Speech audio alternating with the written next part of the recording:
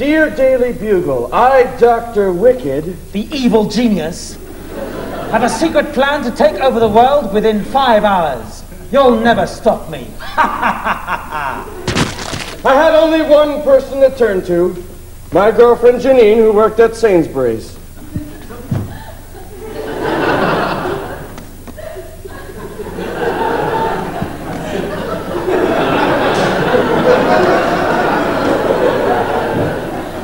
What? Dr. Wicked saved the world? No, get away, you're off your rocker. Well, I don't know where the Wicked Castle is, do I? God, get away. £1.39, please. I was alone. I needed somewhere quiet to think. Where could I find this Dr. Wicked?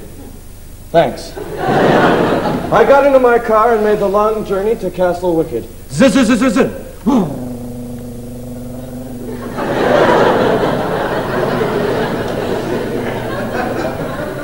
Hold on here. Someone's tampered with the steering of my car. And they tampered with the accelerator, too. Get out of the way, get out of the way.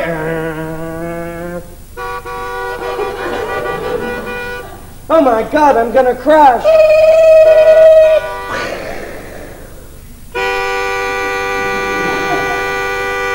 Oh dear, we better get you to hospital. Doctor, will I live?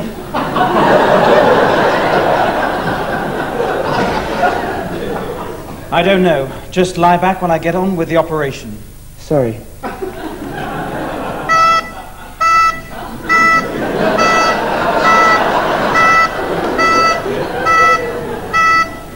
Scalpel? Forceps? Oh no, we're losing him.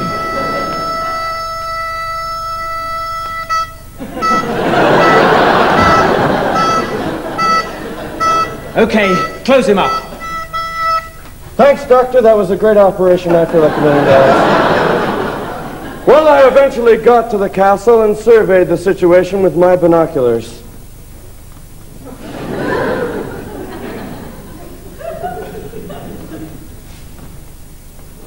Why, there's the evil doctor himself. I focused in.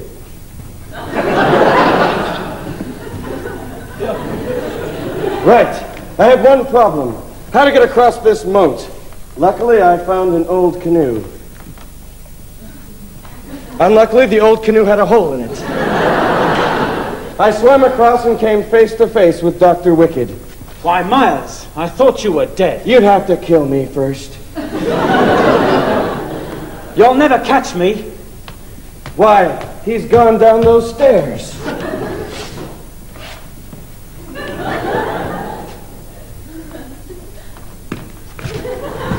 Now he's gone down the escalator. All right, officer. There's your man. Come on, off you go, Wiggy. Go on, come on. After a long, hard day saving the world, I figured I needed a nice scotch and a nice hot bath.